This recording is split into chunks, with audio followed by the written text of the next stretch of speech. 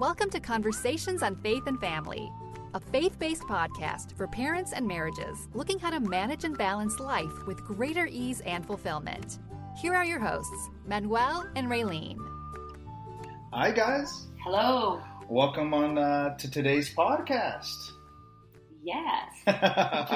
We're your hosts, Manuel Rayleen, and thanks again for tuning in. I know we've been gone for a few weeks, but it's been for good reason. It's actually going to be about today's podcast episode. Yeah, what we're talking about today. You know that we've always been people that have been very transparent and honest about our lives. And we want to do the same. We feel and we strongly believe that any situation that we go through, whether it's personal or you know, in ministry, church ministry, through family, whatever it is, any way we can help you or encourage you, we're going to allow God to use it. And we hope that today's episode will encourage you if you've ever been in the situation or if you're ever going, we pray against it, but if you're ever in that situation, we pray that this encourages you. Yeah. So, I would say it's been about 10 days, right? I think 10 days ago, we went through one of the most difficult trials of our life. It's right up there, and I think a lot of us can go through it. I personally lost my job. I was laid off at my job. Now, I would say, I make the majority of our income. Yeah. That God has blessed me to be a human resources manager, so that is my profession. I'm in HR, love working with people, really focus on employee relations, and I've been doing that for years. Just recently, the company I was at, we are more of a startup company. We, we're in food manufacturing, and we had a major client. Essentially, they were so successful that they had an opportunity that they couldn't pass up that left a small manufacturing company like ours leave and be gone. And that left us in a situation where the company that was scaling up for growth had to take a step back. And long story be short, because of law, I had been there for a little over a year. The situation was, since I was in HR, I had to do all the laying off. I think I laid off before I was gone. I laid off about 20 employees. Yeah. And man, some of them I had great relationships with, and I had to pull them into a room one by one, letting them know that they no longer had a job, at our company. And man, there was a few days where I called my wife immediately after that all took place, and I was just overwhelmed. Yeah, I think you called me on your lunch break. You're like, man, I just had the worst day of work. It's just so hard because this is people's lives. These are people's jobs. They depend on this money to make it. A lot of these people are living paycheck to paycheck. And, he was really sad about that. Yeah, and I have high respect for any HR manager if you're in that industry, because it's a brutal industry, so I ended up having to, let go 20 employees, knowing that more than likely my number was coming up too. So after I had did all that, it's when my executives pulled me into the office and had the same conversation with me, and that was about 10 days ago. Lost my job. I'm the primary breadwinner in our family. My wife she works. If you don't know anything about the podcast, unfortunately, the podcast isn't at a level where it can sustain our income. So we do the podcast outside of our full-time jobs. Yeah. This is more of, we feel, our calling and ministry to you. So I lost my full-time job. We recently have a mortgage we have to pay. Yeah. So we're homeowners. So all this you lose your job. It was on a Wednesday at 5:00. Lost my job. The first thing I thought was, darn it, how am I going to pay the rent? Yeah, how are we going to pay the bills? How are we going to pay the bills? And, in a lot of those situations, the one thing I've actually been asking God to help me with, which actually I'll go into a little more detail later, but at 5:00 I lost my job and I was driving home and I knew right away, wow, I have church service tonight. Yeah, we were meeting each other at church because you get off a little later, so we actually meet up at church. Yep.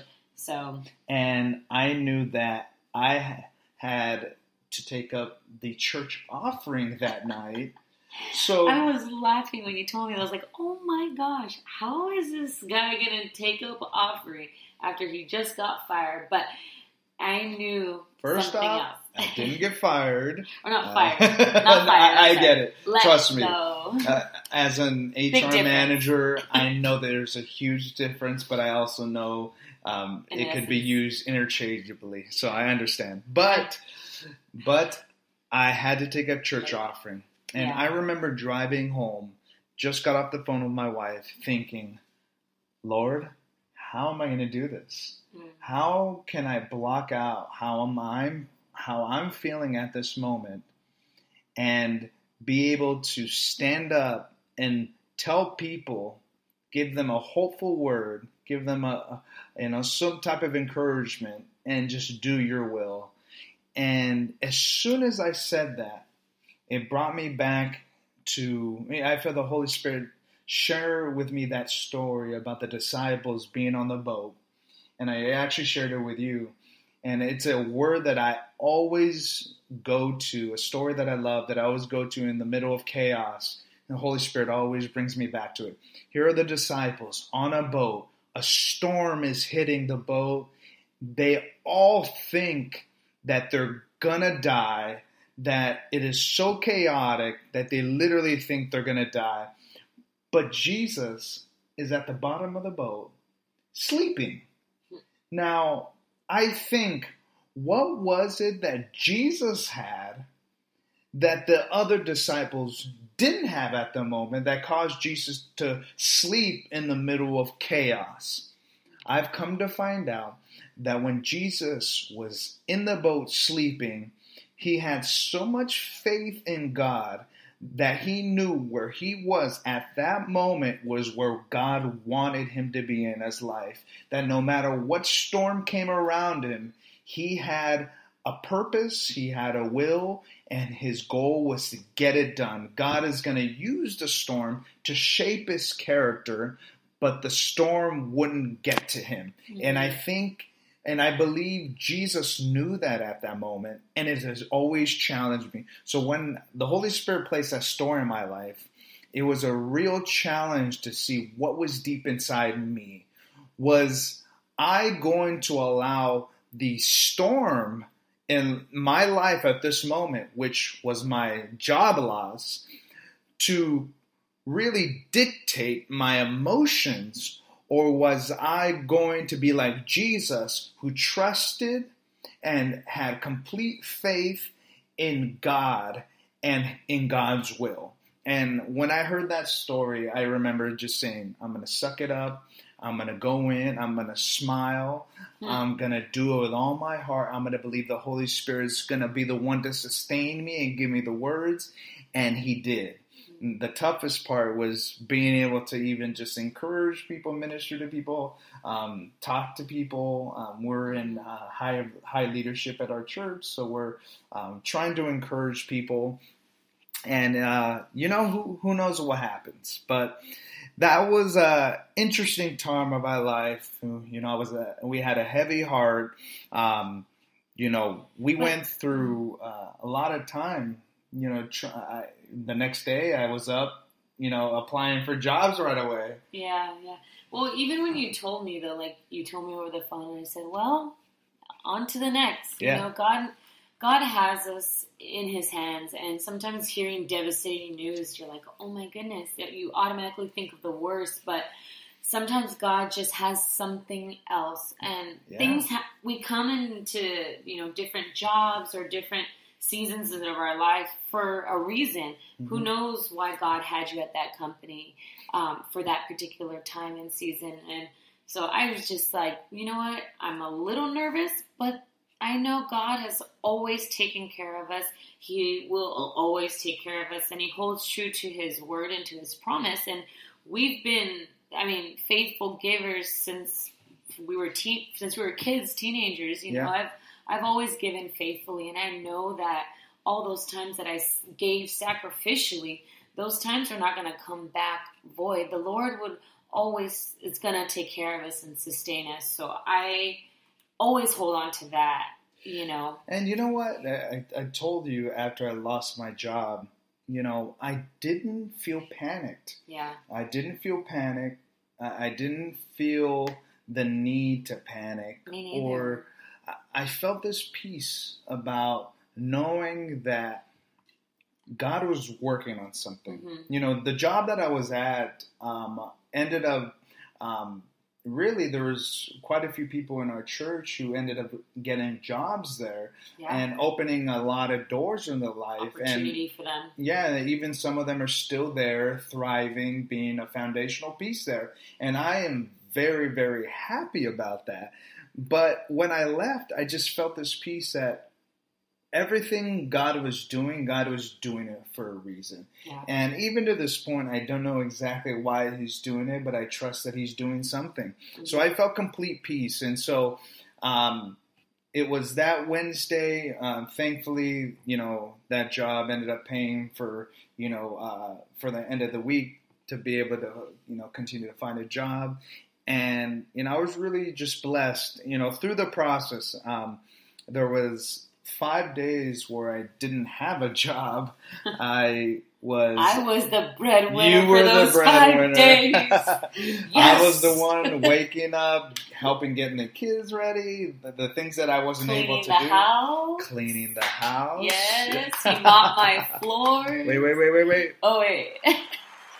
I cleaned the floors. Let me just say, I got home from work and I see him sit on the couch, and the floors are immaculately clean. I can smell the cleaning solution, but I walk in, I go, oh, it looks nice in here. He goes, oh, can you say thank you? I'm like, thank you. I love my floors. It looks so good. So, and then I said, can you thank me again? Yeah, can you give me some praise? But I was unemployed for 5 days, and there was a lot of things I got to do that I haven't gotten to do before. Oil changes, spend time with the kids, see them, go off to school, come to school, be able to, wash clothes, clean the house, clean the garage, things I got to do. But it was amazing that it was... So literally the second day of unemployment, I went to an interview, and that interview ended up being a blessing. It was, I went to the interview, I was ready, I was had everything prepared, we hit it off right away, and even to the point where after the interview was done, the owner wanted to set up a second interview later on that day, where he ended up offering me a position. And it was 2 days after my unemployment, I found another job. Man, can I tell you, it is perfect. Yeah. I think it is perfect. Yeah. And maybe you want to share why it's so perfect. Well, it's 4 minutes from our house. Wait, how many? 4 minutes. 1, 2, 3, 4. You can literally walk to work. I think you should walk. We'll sell the car. We'll sell your car. Bike. We'll sell your car. We're not selling my car. But, his previous job, he had to commute probably, 45 minutes to an hour there, and then another 45 to an hour back home, which he never complained about. Nope. He actually liked it to listen to podcasts, to read his Bible, to kind of decompress from work. It was like his hour to unwind or get pumped up for the day. So it was, a long an hour or whatever, and it was time that he was away from the house in the morning.